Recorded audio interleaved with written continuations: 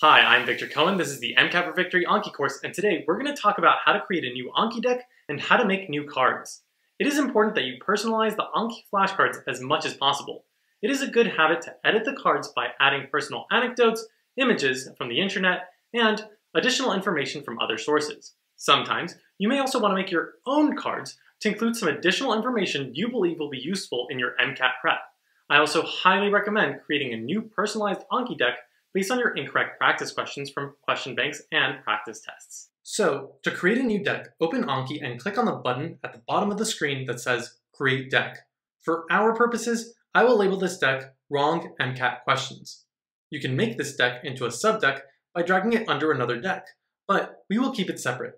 The first thing you're going to want to do is click the gears icon and select Options. Make sure the Options group is set to MCAT for Victory, then press OK. Now, make sure the deck is selected by clicking on it. We will now begin to add new cards.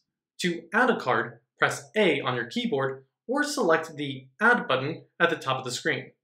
I recommend setting the type of card to a closed deletion. Fill in the blank cards are very effective to quickly memorize a large amount of information.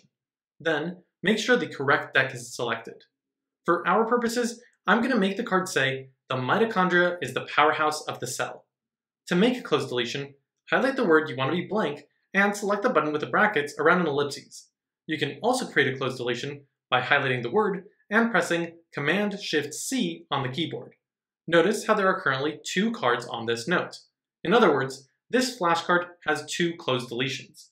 To combine these two cards into one, change the C2 into C1. This card will now read, the blank is the blank of the cell, which doesn't make much sense. So, let's change it back to two closed deletions. Now, one of the cards will say, the blank is the powerhouse of the cell, and another card will say, the mitochondria is the blank of the cell. You may want to add some additional information or images to the extra section. I also prefer to keep my cards organized by using tags. To create a tag, type out how you would like to label the card. Using two colons creates subtags with the hierarchical tags add-on. This card, for example, can be tagged wrong _Q, biochem, cell. Let's add this card.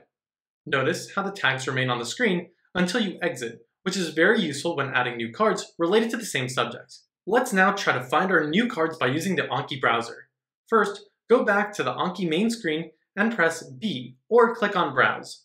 On the left, we can see our new deck and we can see the new tags we created.